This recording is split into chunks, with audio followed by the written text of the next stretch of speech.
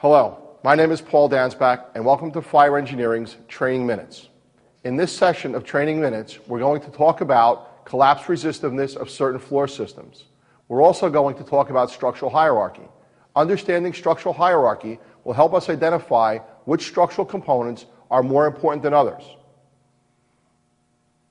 In terms of structural hierarchy, building columns are some of the most important structural components of the building.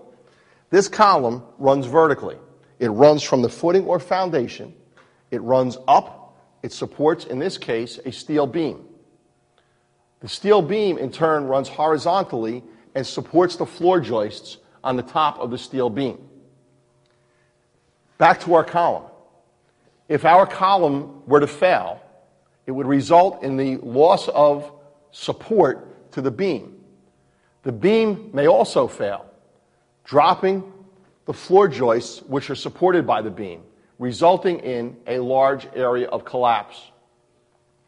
Additionally, if this column line runs vertically through the building and supports subsequent floors and the roof, the loss of a column in a basement level or the lower level of a building will result in a vertical collapse sequence vertically through the building to the floors above and to the roof, resulting in not only a large horizontal collapse zone, but a collapse zone that encompasses all floors of the building above the column which has failed. The building that we're in is an old supermarket. The portion of the building that we're standing in was constructed in the 1970s. You will notice the floor joists of this building are of large dimensional lumber. They're actually 3x12 floor joists. Additionally, the 3x12 floor joists have been constructed in a manner designed to support a heavy load above. The floor joists are 12 inches on center as compared to the normal framing standard of 16 inches on center. What that does is allows for a greater load. What that means for the fire service is that there is more meat in the floor joists. That translates to a greater burn time. The fact that the joists are 12 inches on center builds redundancy into the floor system. In this case, we could have a localized area of collapse or damage to several of the joists, but because the joists are redundant, one will help take up the load of the adjoining joists should they fail. Another collapse potential in this building is burn-through of the floor decking. What we see when we look up between the joists is the underside of the plywood floor decking. Localized burn-through of the floor deck creates a collapse potential and an entanglement potential for firefighters. A firefighter's leg may fall through, entangling and trapping the firefighter in that small area of collapse. As we walk through the basement, we notice this column. This column is unique in that it is not connected to a beam at the basement level. This column continues vertically through the floor up to a beam that supports the roof. Therefore, in terms of structural hierarchy, any collapse of this column, any failure of this column will result in an area of collapse of the roof.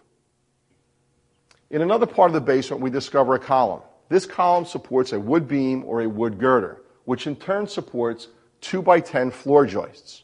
The 2x10 floor joists are spaced 16 inches on center.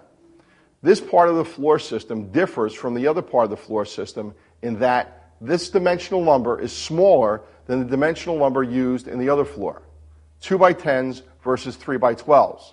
Another difference is that these floor joists are spaced 16 inches on center as compared to the 3x12s being placed 12 inches on center. Obviously, the floor system constructed with the 3x12s is designed to carry a much greater load. A common condition which you may encounter in a commercial building is an alteration to the floor system that has resulted in multiple layers of flooring. We have the original floor, a hardwood floor, that was installed in the building. Subsequent to the hardwood floor, a tile floor was installed. After the tile floor was installed, another layer of subflooring was added, another layer of tile, a small piece of plywood as a finish coat, and then 2 more layers of tile. The multiple layers of flooring may help reduce the potential for burn-through of the floor decking.